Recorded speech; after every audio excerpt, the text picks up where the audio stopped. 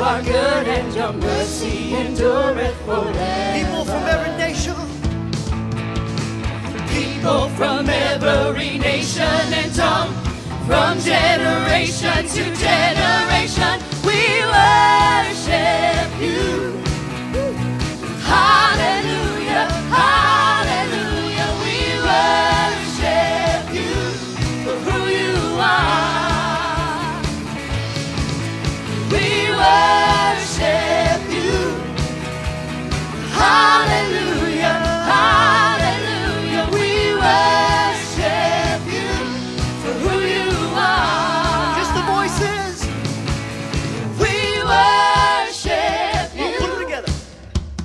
Hallelujah, hallelujah, we worship you for who you are. Father, we worship you. Hallelujah, hallelujah, we worship you for who you are. For who you are. For who you are. You are good. Woo, somebody give praise this morning.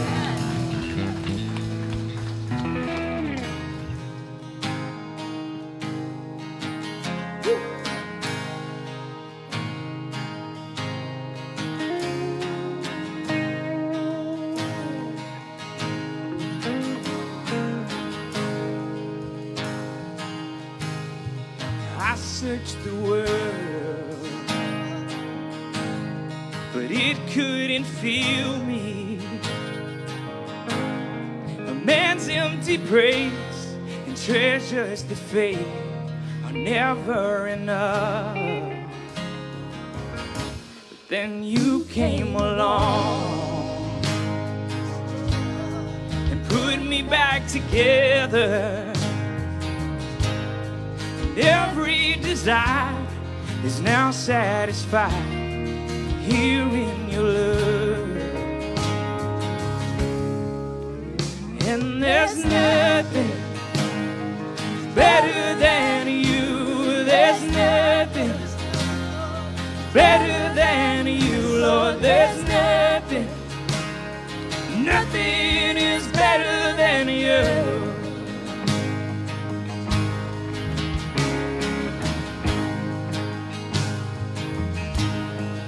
I'm not afraid to show you my weakness,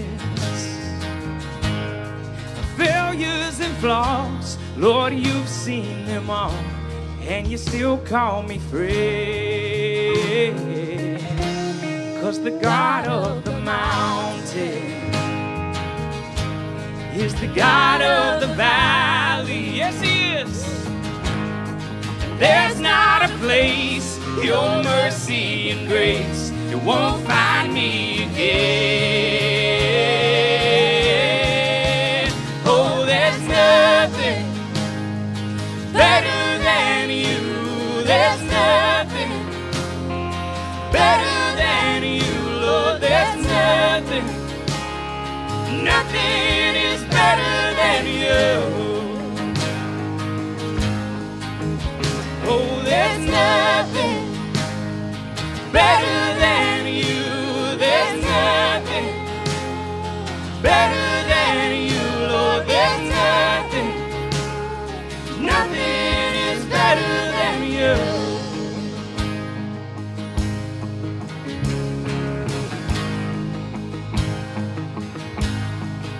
Woo! Worship you. Turn mourning to dancing. You give beauty for ashes. You turn shame into glory. You're the only one who cares. You turn mourning to dancing. Yes, He does. You give beauty for ashes. You turn shame into glory. You're the only one who turn graves into gardens. You turn bones into armies. You turn seas into highways. You're the only one who can. You're the only one who can. You're the only one who can. Oh, there's nothing that's better than you. There's nothing that's better than you, Lord. There's nothing.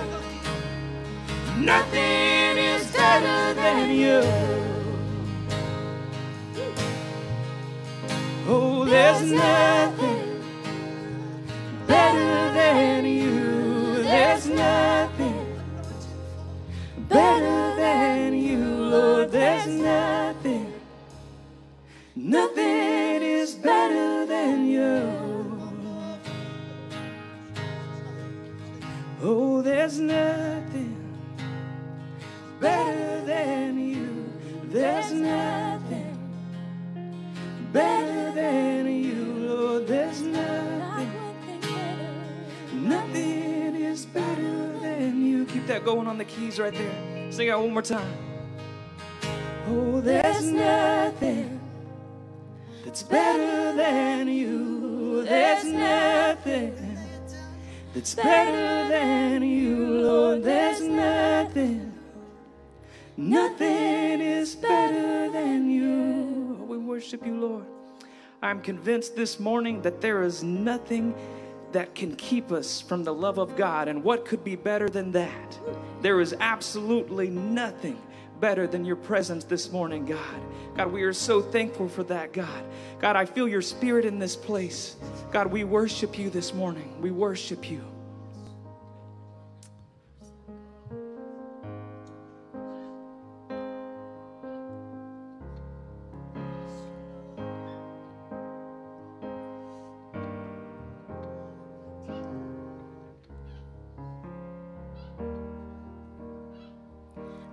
Of you, Lord. Oh, your mercy never fails me. All my days I've been held in your hands. From the moment that I wake up until I lay my head, I will sing of the goodness of God. 'Cause all my life you have been faithful. All my life you have been so, so good. With every breath that I am able, I will sing of the goodness of God. I love your voice. You have led me through the fire. In darkest night, you are close like no other. I've known you as a father. I've known you as a friend. And I have lived in the goodness of God. 'Cause all my life you have been faithful. And all my life you have been so, so good. With every breath that I am able, I will sing of the goodness of God. 'Cause your goodness is running after, it's running after me. Your goodness is running after,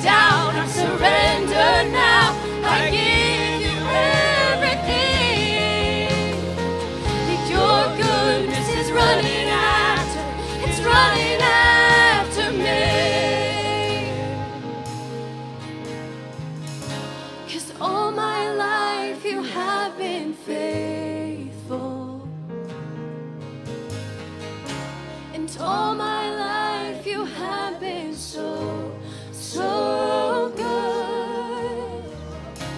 With every breath that I am able, I will sing of the goodness of God.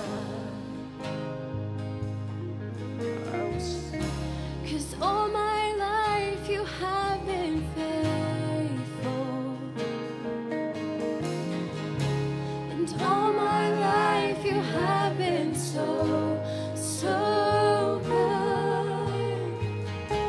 With every breath that I am able, I will sing of the goodness of God.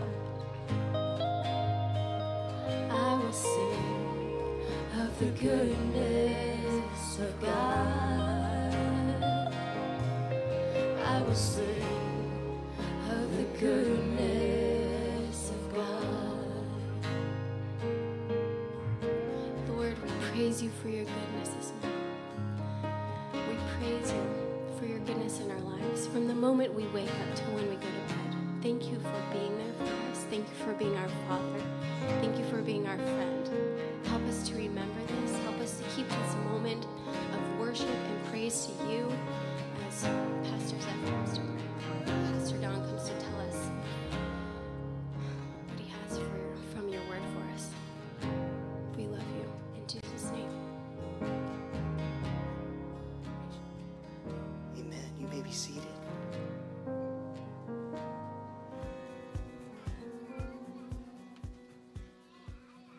A lot of things in life are overrated. Hope is not one of them. Good morning. My name is Barb, and I'm a volunteer here at Hope Community Church. When you came in the door, you should have received a program. If you didn't get one, raise your hand and someone will bring one to you right now.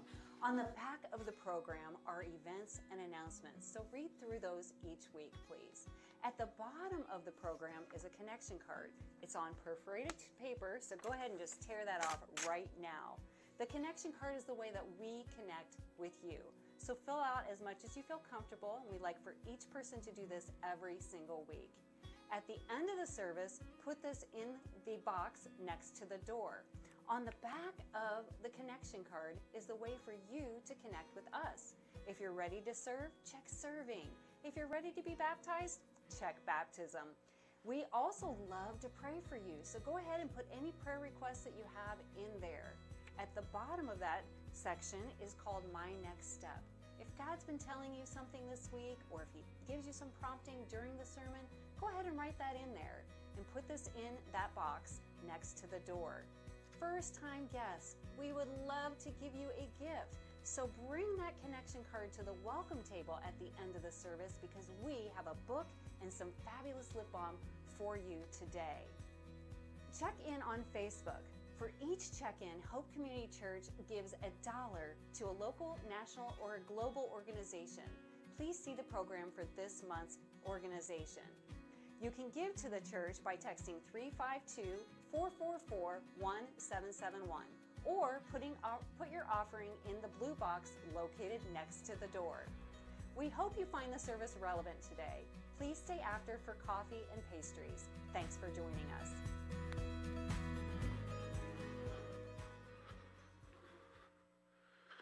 Wow, thank you, worship team. That was awesome. Yeah. So last week, I started a two-part sermon series called Hope of the Gospel, or not a sermon series, but a two-part sermon called Hope of the Gospel. And so we're going to do the second part of that today. And we're going to be in Colossians 1:13 through 23. It'll be on the screen. It's on your phones. It's in the Bibles that are in the seats in front of you, and even the Bibles that you have in your hands. And as I read this, I want to encourage you, just immerse yourself in this description of Jesus. As I was reading through this the last couple weeks, I just wondered, like, if there were times where Paul wrote, and he's sitting there in prison, he goes, Silas, you got to check this out. Just go ahead and read it. I mean, as humble as he could, just say, just read this. read this description, and Silas is probably like, yeah, you dictated it to me already. I'm the one who wrote it. But anyways, Colossians 1:13. Let's see what Apostle Paul was led by the Holy Spirit to write here.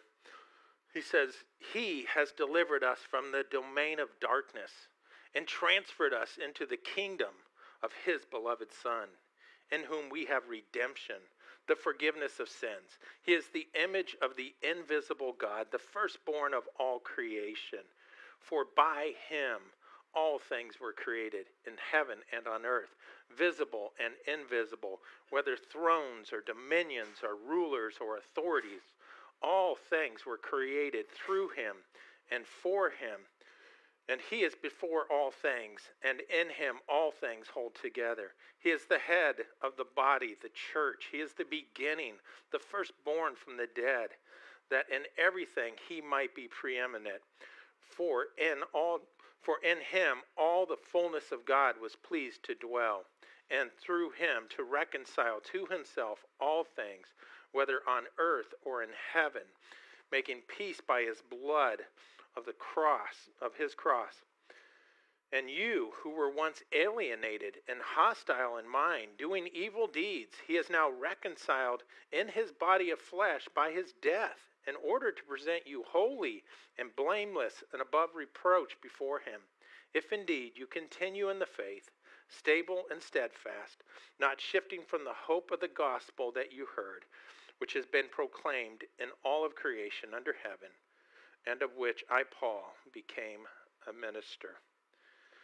As I said last week and alluded to already, that this book is one of the letters that Paul wrote from prison, and he wanted to encourage the church to be faithful. Just stay faithful. Don't shift from the hope of the gospel that you have heard, which always boggles my mind that the guy in prison is telling the people outside of prison, hey, just hang in there, stay faithful, keep the hope, keep trusting, keep holding on to Jesus.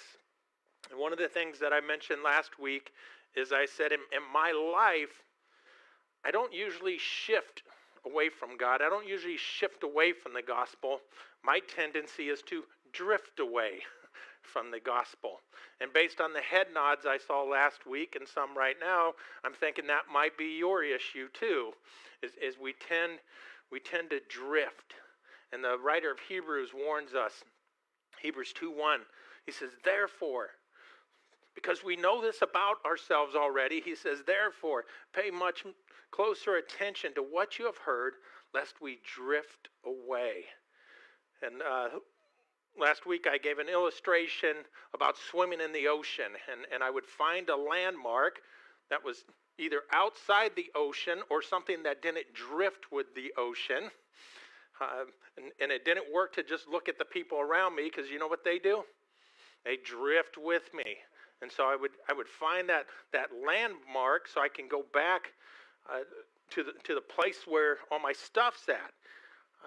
Well, let me develop that a little bit as we continue through this passage. How many of you have heard of bounded set theory or center set theory?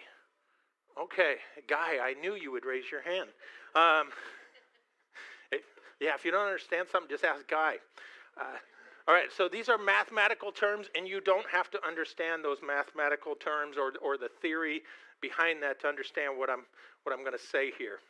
Theologians Michael Frost and Alan Hirsch, they adapted this theory to explain a philosophy in ministry of how we're going to do ministry. And what they did is they used an analogy of fences and wells. Not the thing that swims, but the thing that's in where you get water from. WELLS. All right. So let's imagine you're a farmer and you have like a 3-acre ranch. All right. And what you're going to do, because you don't want your cattle to wander off, right? And you don't want other animals to come in, what you do is you build a fence. Right? And so that's how you keep what belongs in and what doesn't belong in there out. Well, if you had acres and acres and acres of land you might not build the fence. Or if you do the fence, that's not how you keep your cattle from wandering off miles and miles. So what you would do in that situation is you would dig wells, and you would have fresh water. You keep the fresh water where you want the cattle, okay? The first one is bounded. The second one is center set. And the reason that the cattle are not going to wander off is because their very life source is right here. It's right there in the middle. And it works really well if you're in a very arid environment. So how does this work within Christianity? Well, Frost and Hurst, they suggest this. For us, the center should be Jesus Christ himself. And we should never forget that. Think about that. The fences, the rules, the boundaries, our tradition, the way we do things around here. Do we need those? Well, sometimes. Sometimes I'm not going to throw those out and say, hey, that's not important. But you know what they don't do? They don't give us life. Okay? They don't give us life. The law is good, but the law does not give us life. What it does is it's like the boundary. It just tells me, oh, hey, Don, you've gone too far. You're out here. And like, oh, I didn't even see that fence. Walked right past it. Walked over it. Climbed it. Everybody else was doing it, so I went in that direction. But there's no power there. Your life is in Jesus Christ. And unfortunately, here's what happens. As we tend to drift, what we do is we find a fence, we find a rule that we like. I like this rule. This is a good rule. I know there's all kinds of other fences over here, but I really like this one. And we center ourselves on that fence. And what we do is we find other people that don't necessarily love our Savior, don't follow him, but they like this rule also. And we center ourselves in that. And we identify ourselves based on the boundary, which is not really good. And here, I think we ask the wrong questions. At least sometimes I do. I ask the wrong questions. I want to know where the fence is.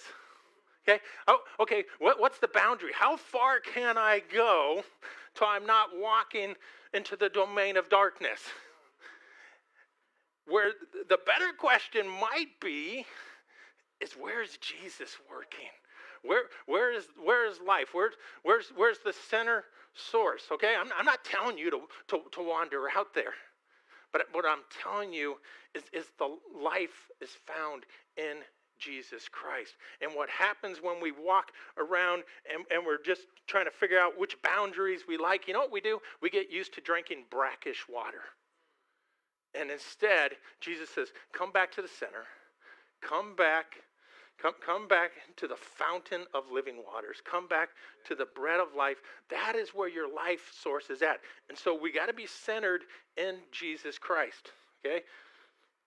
Don't leave here saying, well, Don doesn't like the rules and the laws that are in the Bible. No, Don loves Jesus. Okay? Don loves Jesus and says, let's center in that. Well, there's people that are way out here. Okay, I was way out there. All right? We're pointing them to Jesus. We're not pointing them to fences. Okay? Point them to Jesus. So all of this is why I spent all last week answering one question. Who is Jesus? Because we need to get that right. And from last week, as you go through this text, and this is not all of who Jesus is, but in this text, he's the king. He's the Son of the living God. He's the very image of the invisible God. He is the firstborn. He's the head of the church. He's our source of life. He's the reason why we gathered here today. We gathered in his name. We're centered in Jesus. And then what I want to do today is, now that we know that we're centered in Jesus, okay, what did Jesus do? And then, maybe an obvious one is, how do we respond? Say, okay, this is who you are. This is what you did. Now, how shall I live based on that. Okay, so what did Jesus do? Well, in verse 13, it tells us Jesus delivered us from the domain of darkness. That's incredible. I'm out there. I had no clue as to where the fence was. I'm wandering way out there. And it says, he delivered us from the domain of darkness. In verse 21, Paul says this. He says, and you who were once alienated and hostile in mind, doing evil deeds. Not a great resume, but he's saying, church, this is where you were at. And if we talk about, those fences or those boundaries, Paul's saying, hey, you're way out there, and guess what? You were without hope. You didn't have hope to get to that well. And he says, but you've been delivered from that. And guess what? There's no life out there. But he delivered us from that. And then it says that he transferred us into the kingdom of the beloved Son. And that's critical. That is so critical for the church today. We need to know what kingdom we belong to. We need to go back. What kingdom am I a part of? And the reality is we need to look through and we need to look at the king and realize this kingdom is like no other. This kingdom is different. We live differently than other kingdoms. And in fact, this kingdom supersedes all previous alliances and allegiances. In other words, I am this first. I'm a child of the king. Right? I'm a part of this new kingdom. I am this first before I am anything else. Because if I'm something else first, you know what? That becomes my idol. Right? And there's some great people out here, but you're not worthy of worship. All right? None of us are. And so we need to know what kingdom we belong to. Later in this letter, Paul would tell this divided church. Colossians 3:9, he would say this. Because they're part of this new kingdom, he'd say, don't lie to one another. Seeing that you put off the old self. So whoever I was when I was way out here in this domain of darkness, he says, you have put that off. Which is being renewed in knowledge after the image of its creator. He says this, here there is not Greek or Jew, circumcised or uncircumcised, barbarian, Scythian, slave, or free, but Christ is all and in all. Now some of us, we were hanging out at the fence, all right? I know some people that, they were just good rule keepers their whole life, right? They kind of hung out at that fence. Some of us were like, yeah, I was way over there, and I didn't even know there was a fence. And so we're way out there. And Paul's saying, hey, it's not about where you came from. It's not your background. It's not your history. It's not any of this. It's, are you in Jesus Christ? Are you in Jesus Christ? And this is why we love our enemies, by the way. This is why we gather together. And sometimes we gather as a church where you think, there's no reasonable reason for us to gather together other than Jesus Christ. That is what we have in common. And when we miss that, I want to suggest we become enemies of the cross. Because what we're doing is saying, okay, Jesus, what you did on the cross doesn't change this. And as we look at this letter and we look at the gospel, it absolutely changes that. It changes all of that. This passage continues and it tells us that Jesus has redeemed us and forgiven our sins.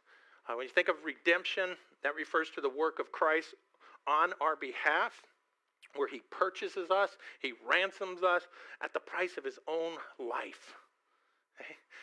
You get to come into the center because Christ gave up his life on the cross. And that secures our deliverance from bondage and condemnation of sin. The Apostle Peter says this, 1 Peter 1:18 and 19 from the New American Standard. He says, knowing that you were not redeemed with perishable things like silver or gold from your feudal way of life you inherited from your forefathers. In other words, why do you do it this way? Well, that's the way Dad did it, and we just do it that way. And he says, but with the precious blood, as a lamb, unblemished and spotless, the blood of Christ. Remember, as a young Christian in college, I had this revelation one day, and it seemed quite profound at the time. Some friends were trying to convince me to do something that I was thinking, yeah, I shouldn't be doing that. I don't think this is what I'm supposed to be doing. And as I was sitting there and I was listening to all their arguments as to why I could do this, I'm not totally sure why they all wanted me to join with them, but anyways, I sat there and I thought, you know what, you're right. You're absolutely right. I could do that. I can do that, and it probably doesn't even change who I am. But you know what? I don't want to. I don't want to do that because God has done something in my life. The one who has redeemed me, the one who holds all things together, as this passage says, I'm going to trust in him because I've found life in him. I don't have this all figured out. I'm kind of like a beggar that says, I know a good place to eat. I've found a place where there's life. I found the fountain of living water. It's not the fences that hold us together. Okay? It's Jesus. It's Jesus that holds us together. I've been forgiven. I've been redeemed of the things you're saying, hey, let's go out and do this. That's no longer who I am. I used to do those things, but I found life. I found life, and I recognize who I am in the kingdom of God and who I belong to. In fact, Jesus has created you for the kingdom. He created you for the kingdom. Verse 16. Verse 16 says this, for by him, this is Jesus, all things were created in heaven and on earth, visible and invisible, whether thrones or dominions or rulers or authorities. So that pretty much sums up everything, right? Everything is created for him. All things were created through him and for him. I don't know if you caught that last part. All things were created through him and for him. In other words, there's a relationship that you were meant to have that you might not have this morning, but you can begin today. You were created for this relationship. And if you're looking for meaning and purpose in life, in fact, strength for your life, it's found in Jesus Christ. You think about that. The creator of the universe made you to have a relationship with him. That's just incredible. You were made for his kingdom. That the thirst that we have in life, it's quenched by the fountain of living waters. You were created to come to Jesus, to have those needs met in Jesus. And my encouragement is stop drinking brackish water. Why drink the nasty water when you have the fountain of living water? The passage goes on to tell us that Jesus has and he is reconciling all things to himself. Verse 20, it says, and through him to reconcile to himself all things, whether on earth or in heaven, making peace by the blood of his cross. In a similar passage, Paul wrote this, Ephesians 2:15. He says, by abolishing the law and the commandments expressed in the ordinances, that he might create in himself one new man in the place of two, so making peace. Interesting footnote in this passage where Paul uses the word reconciled. All right, I'm gonna let you in on a secret here. He made up this word. He literally did make up this word because the word that he uses doesn't exist in literature prior to this. Paul uses this word, and then afterwards they start using this word. Now what he did was fairly simple. He took a prefix and he added it on to the word that everybody was using for reconcile. And the best way to interpret it is probably to say you're thoroughly reconciled. Now, I don't know what Paul really means, because reconciled is reconciled. but Paul adds something on, and he says, you are thoroughly reconciled. The divisions between one another in Christ are thoroughly reconciled. And I think as I process that, I think Paul wants us to know this is a done deal. What took place on the cross is a done deal. There's nothing else that Jesus can do to reconcile you. He's done that. It is a done deal. And if we're not united with God, His purposes, if we're not united in Him with one another, there's a couple things that might be going on.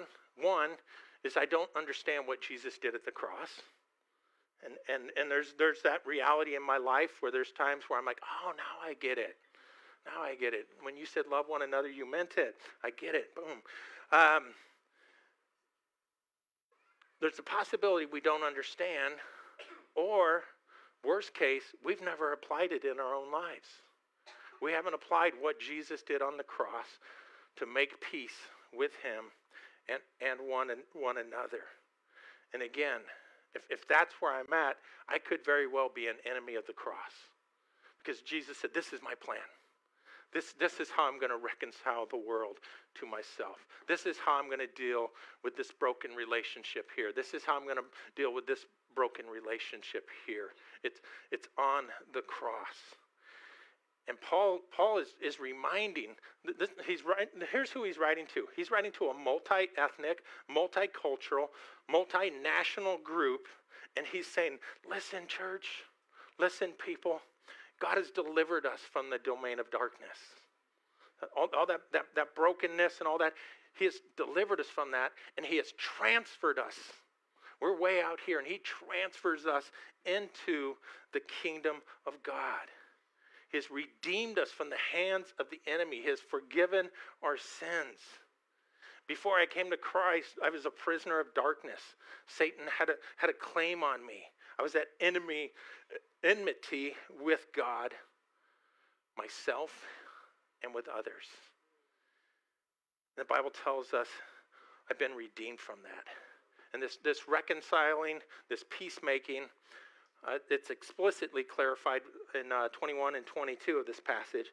It says, and you who were once alienated, hey, that's me, and hostile in mind, doing evil deeds, He has now reconciled you. He has now reconciled in His body of flesh by His death in order, He wants to do something for us, all right? That's what He wants to do for you, church. He wants to present you holy and blameless and above reproach before Him. In other words, one day Jesus is going to say to the Father, these are mine. These are my people, from every tribe, every tongue, every nation, one people in Jesus Christ. And I present them to you, Father, as holy and blameless and above reproach. What the Bible's telling us, that's a good day, isn't it? What the Bible is telling us is what Jesus accomplished on the cross. It's now in process. He's working that out in us, and it's going to be consummated. It's going to come to its fullness in the coming kingdom. Okay?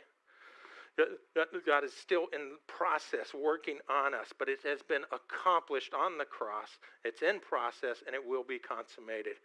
In 2 Corinthians, Paul elaborates on this, and he tells us that those of us who have been reconciled, you now have a task. 2 Corinthians. He says, all of this is from God, who through Christ reconciled us to Himself and gave us the ministry of reconciliation. Those of you looking for a ministry, right there, ministry of reconciliation. That is, in Christ, God was reconciling the world to Himself, not counting their trespasses against them, and entrusting to us the message of reconciliation. We have a message to go out and share. So how do we respond? Well, Paul says a couple things here. First, he says, continue in the faith. How do you come to know Jesus Christ as Lord and Savior? By faith. Okay? to his grace. You experience that through faith. And when Paul says continue in the faith, I don't think he necessarily, I don't think it's limited to, okay, I just got to keep having faith. I think it's likely what he's saying here is continue in the faith, continue in the gospel message. Continue to believe the faith that has once and for all been handed down to the saints.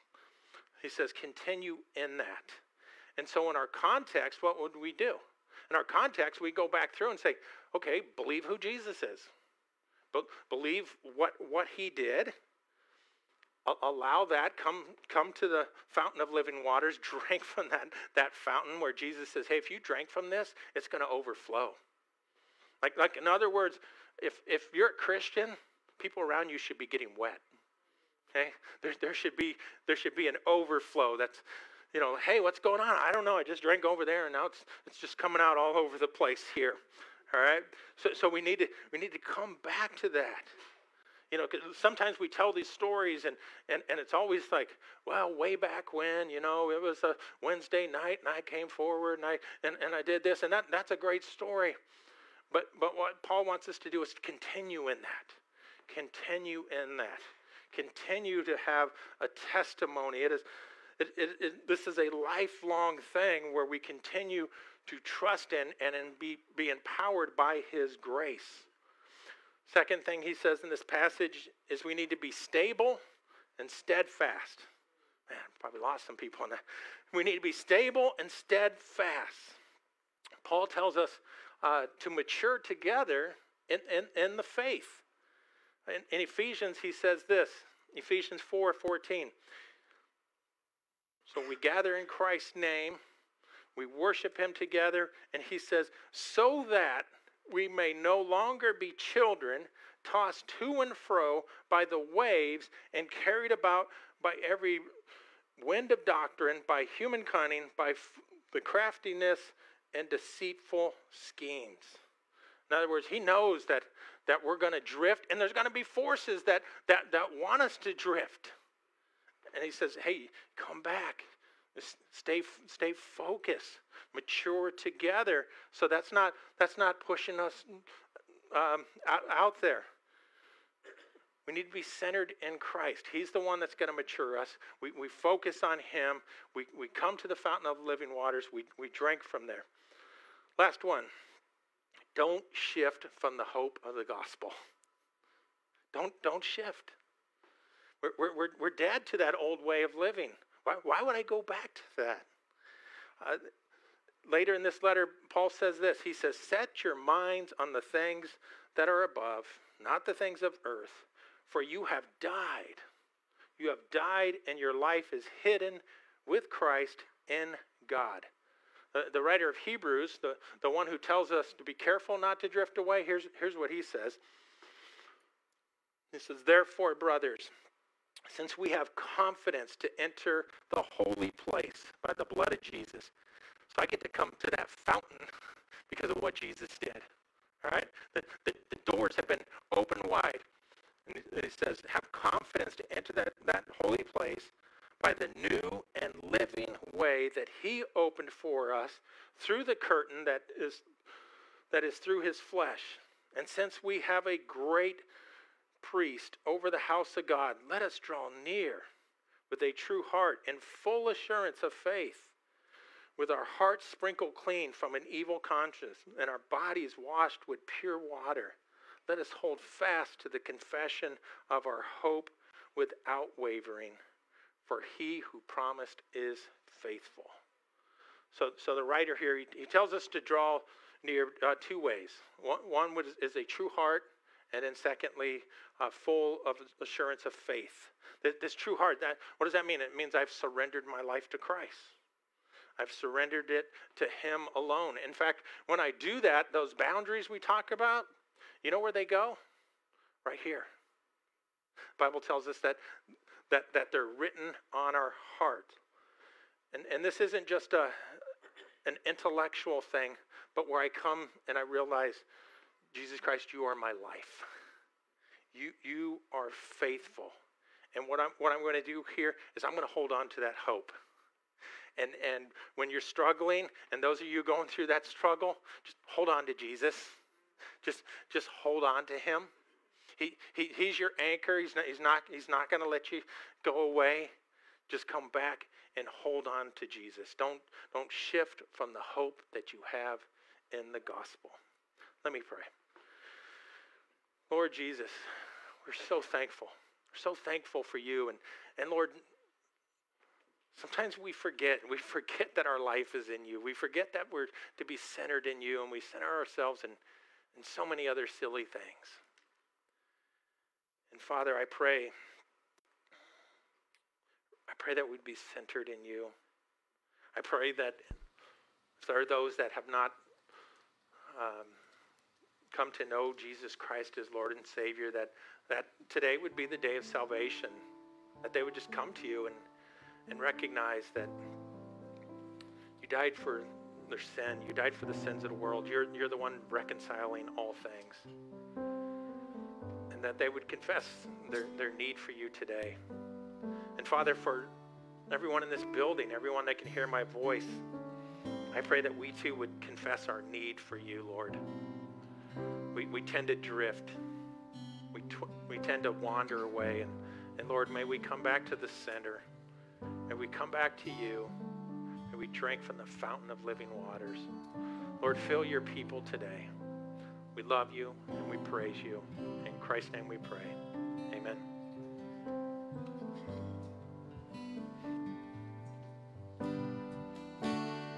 Worthy is the Lamb who was slain. Holy, holy is he.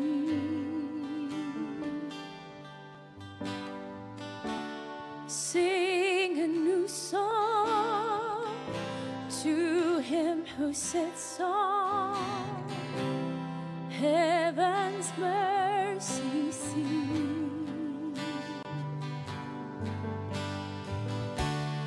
Holy, holy, holy is the Lord God Almighty, who was and is to come. With all creation I sing praise to the King of Kings. You are my everything, and I will adore you.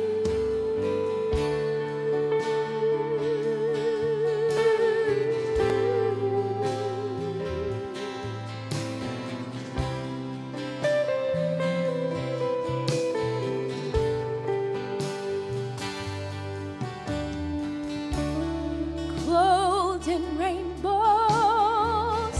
of living color, flashes of lightning, rolls of thunder. Blessing and honor, strength and glory and power be to you, the only wise King. Yeah.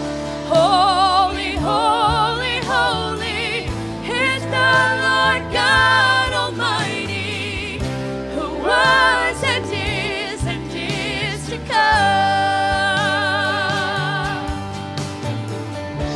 With all creation I sing praise to the King of Kings. You are my everything, and I will adore you. I will adore you.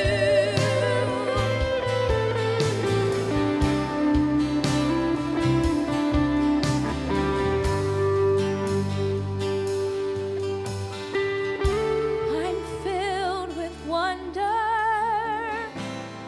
awestruck wonder, at the mention of your name. Here it is. Jesus, your name is power, it's breath and